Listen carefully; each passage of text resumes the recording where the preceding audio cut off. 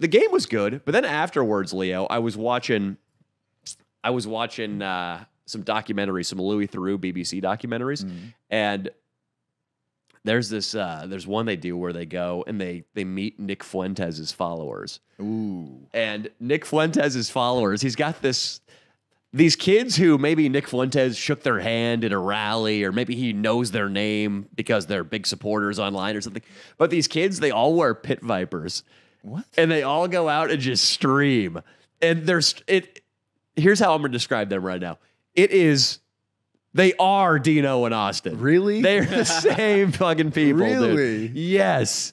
Oh, yes. God. I kind of want to say that's not true, but it is like totally true. Well, Really? Here's the thing. Is like, What are the characteristics? I don't know. The whole Nick Fuentes thing, I thought like his followers were smarter than they actually were. It turns out a lot of them were just fucking idiots. No, they're all dorks. They're dude. idiots, dude. Really? And they're not smart because, like, I didn't know much about Nick Fuentes, and I heard a lot of people say he was really smart. Even he on his streams, I was like, this is pretty fucking stupid. A lot of the stuff he says is fucking stupid. I've never watched any of it, so I can't really have it. I don't have an opinion on it. But what is what kind of things is he? What does he push? Like, what's his? So I don't want to like. Well, so his thing is, and Austin, you could check with me on this too. It's pretty much that like black people and women and gays and liberals all have beliefs that are at odds with the traditional American Christian values that the country was founded on, and therefore we should limit immigration to stop the problem where it is now and then push back against it and Christify and whiten America. That's pretty accurate. Really, he's like a super Catholic. Yeah. And he's like almost like not a theologist. What do they call it? A theocracy. Like he's almost like pro theocracy. But some of his rants on the podcast, he'll do 5 minutes on how like girls are retarded. And it comes off like you told Dino, all right, Dino, entertain me for 5 minutes. Do it right now. Cameras are rolling. And it's like, all right, this guy isn't the incisive social critic I once thought he was. But one thing is, what I thought, so Louis Theroux goes, and Louis Theroux's BBC, which are just mainstream media, and he's got his talking points. To me, it just seems like what Nick is saying is, well, there are black people who are also patriots and Christian also. And his philosophy doesn't leave much room for nuance there. It's like, hey, not everybody who's brown or a woman hates America and isn't Christian. But in his mind, like only white men are Christian and who have American values. But his underlings, who really I want to talk about, they just go out with Bluetooth speakers slung around their shoulders. And they have maybe 500 people watching live, like if that, because these guys are way down the chain of command. And of the 500 people watching live, 499 are tipping in increments of like 50 cents to get a message played over the Bluetooth that's just littered with the N-word. Oh my God! yeah. These guys exist, dude. I've done really it before, Why do they bro, do that? and it's sketchy, man. Like I went to, With a speaker. Yeah, I went out with a speaker during the Super Bowl over in the hood. I Oh, forgot, is it God. like Inglewood, I think, is where the stadium is. And someone donated to me on my speaker, like, fuck Crips. And then like it blew. And I was like, bro, you're trying to get me killed out here. Dude. Also, the reason that it reminded me of these guys too is these guys, I mean, I sort of can relate to it, but they think just any word that is politically incorrect, which again, I sort of relate to this, they love it. And it basically makes up half their vocabulary. Yeah. So just every chance they get, they're saying retard, they're dropping hard Fs, they're dropping not too many N-bombs. I think they know that that's not socially acceptable. They don't want to get beat up. They don't get their ass kicked. But they're just like their bits are. It would be like if you and I filmed an Edward 40 Hands 10 years before we ever filmed an Edward 40 Hands. Oh yeah, that would have been interesting. When we were like Fuentes and 16. His guys are like kind of confusing until you learn that he's never touched a woman before. Yeah. And it starts to make a lot more sense. Yeah, I just yeah, I just wanted to comment on his underlings who are fucking hilarious, but absolutely remind me of Austin and Dino and Swolby running around Koreatown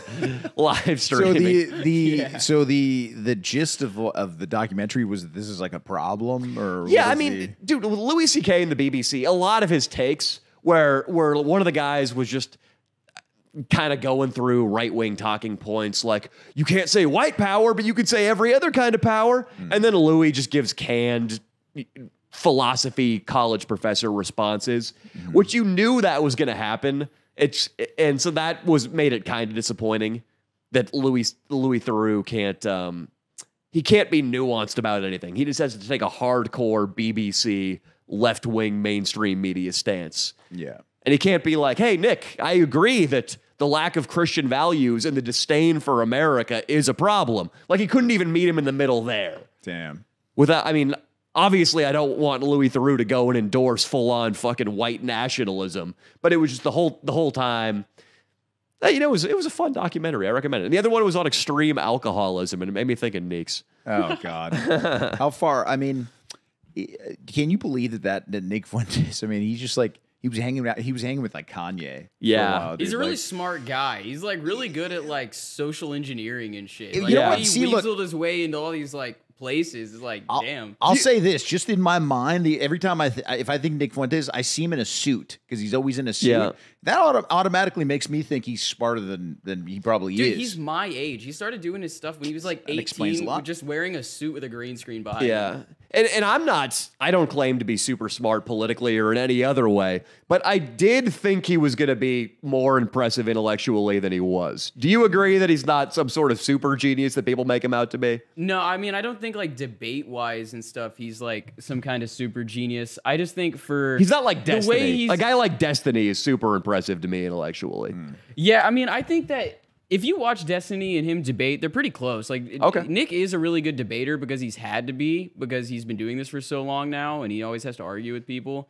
But I think he's more just smart in the way he's able to just, like, sort of keep getting his name out there and hanging out with Kanye and just, like, I don't know. He has, like, he's, like, almost like street smarts as opposed to, like, book smarts. Sure, I respect that. And I'm a fucking idiot, so I feel weird. Even a probable white nationalist, I feel weird calling stupid because I don't like calling anybody stupid. When it comes to like semi-white nationalist history, though, like he knows the dates and everything. He's really like, congratulations. He knows when Nathan Bedford Forrest was born, and he knows when Emmett Till was lynched. Yep. Good for him. So I watched that, but the alcoholism documentary was fucking gnarly, dude. All right, so what makes what constitutes an actual alcoholic, though? Because this has been something that I've always talked about, and everybody has like their like definition of an actual alcoholic. What do you think, and what does the documentary say? It didn't define the word alcoholic. It just showed people in the belly of alcoholism. Dr. Drew always said when consequences start arising in your life that you're probably an alcoholic, whether that is your health deteriorating, problems in your relationship, not being able to make it to work, not being able to stay sober at work. So I think that's the definition broadly of alcoholism. But different people can function at different level of some people, they're 18 years old and they have to get sober because they came this close to dying. Right. They were deathbed alcoholics before they graduated high school.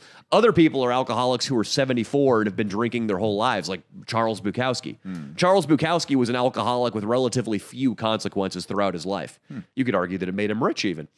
He was a great writer, yeah. But in this documentary, dude, there's a middle-aged, frumpy Cameroonian French woman is hanging out with Louis Theroux. She drinks 5 tall cans of 9% alcohol every day, maybe 6 or 7 actually. She drinks those every day, and she's got a boyfriend who is like a kind of a handsome 40-year-old dock worker who's also an alcoholic. Wow! And they go up to her and Louis Theroux go up to this guy for an interview, and the first thing he says is, usually my girlfriends. I can't do an English act. Let me try this again. Yeah, usually my girlfriends have tits and asses, but I made an exception for this one. And Louis Theroux is just like, what a thing to say. You say that to her face, he's like, I don't care.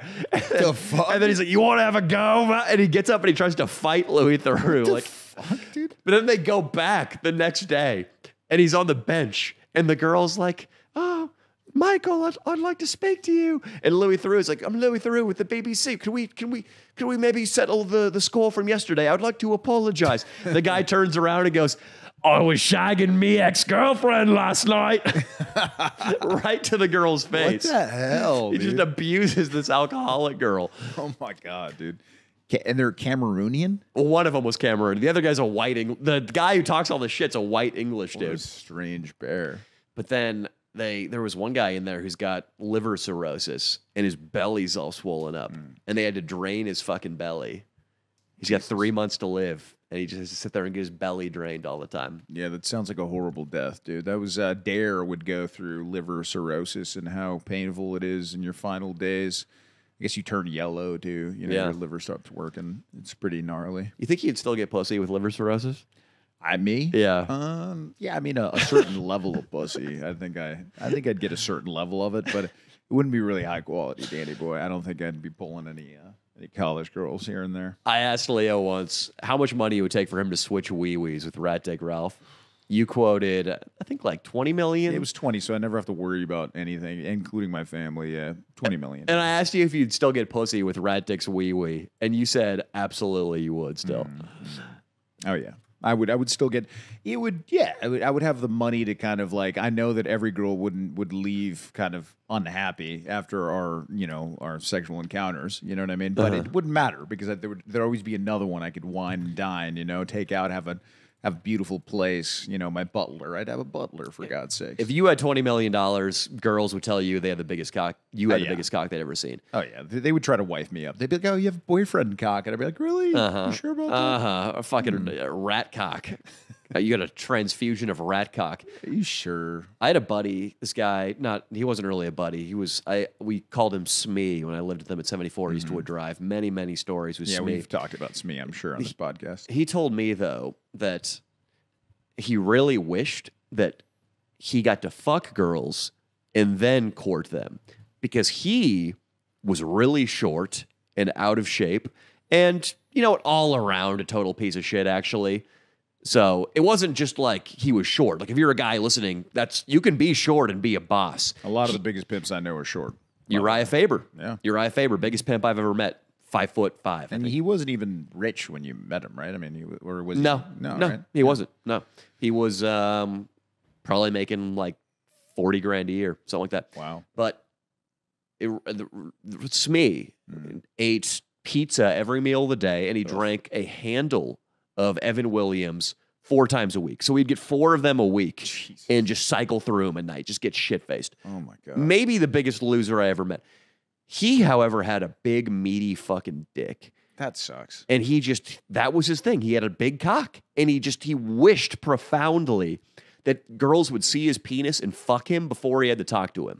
Because he just could not get laid. It was impossible for him to get laid because the cock was the last thing. So what I'm saying is, guys, if you're like me and you have a less than impressive cock, you're good. Because chicks don't see it until they already like you. It's too late till it's too late. Till it's too fucking late. That's how I like it. Yeah. Whenever I reveal myself to a woman, Too yay, Too peso pluma. late, dude. Yeah. I pretend I'm peso pluma. I've been listening